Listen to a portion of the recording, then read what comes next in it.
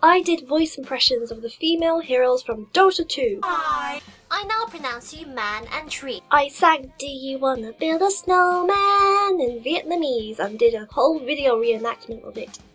I grew 50 years of wrinkles playing Flappy Bird. I pretended my head exploded playing a background extra in Kingsman: The Secret Service. I made 5 fashion videos, which is actually quite a lot because I have to travel in between places and get changed in between shots, and yeah, that's a lot of effort. I stepped foot in a stream and it made me feel like a kid again, splashing about. I sang a Let It Go cover mixed with all the Asian languages that were available officially. I gave advice to haters, but it was good advice. I played season 1 and 2 of The Walking Dead and made a whole Let's Play series on it.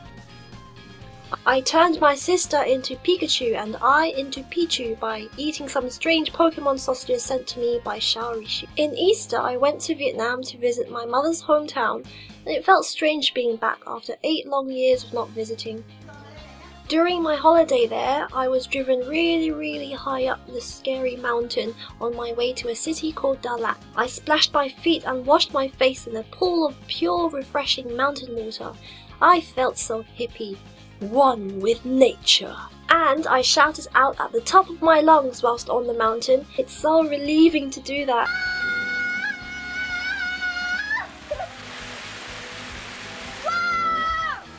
I visited Ha Long Bay and explored a part of a cave that no one wanted to go in because it smelled like bat shit. Literally, bats flying and pooping everywhere. I did a parody song cover of Dango Daikazoku singing about feeding Poral snacks to Porals. I cosplayed Jinx, which is my most prideful cosplay, mainly because I carry 3 weapons all day and because it's Jinx! In the summer, I reached 100,000 YouTube subscribers, yay! I'm still waiting for my Silver Play Button award though. I was a featured extra in the new Warner Brothers movie, Pan, playing a small part of being Tiger Lily's handmaiden. I went to Seoul, the capital of South Korea.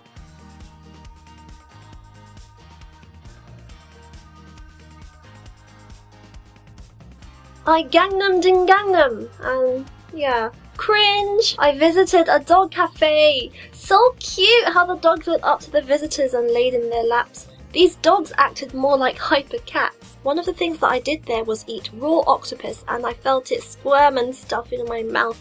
It was tasty though. I also travelled to Tokyo, Osaka and Kyoto in Japan.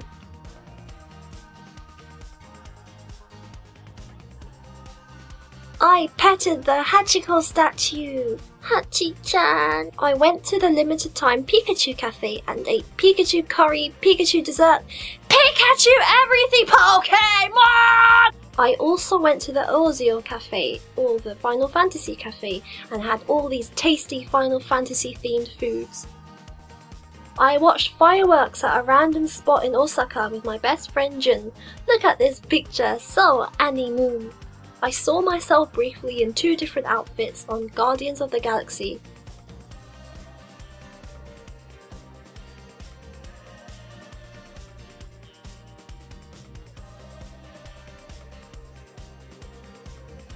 In October, I cosplayed Arcade Misfortune from League of Legends, making that 3 ADCs I have cosplayed so far.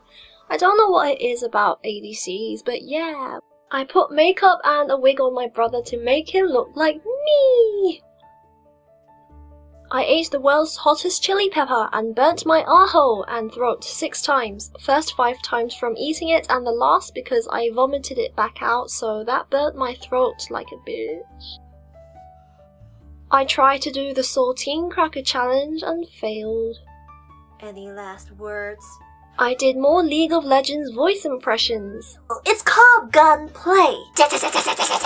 Finally, I ended the year with 123,000 subscribers! 2014 is what I considered a really relaxing year.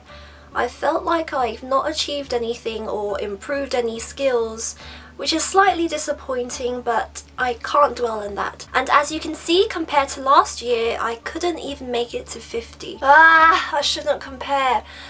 Comparing too much stops me from enjoying life. It's something I need to stop doing overall so I can be happier. All I can do now is look forward, keep my chin up and compete with myself so I can make myself a better person. 2015, I'm ready for you!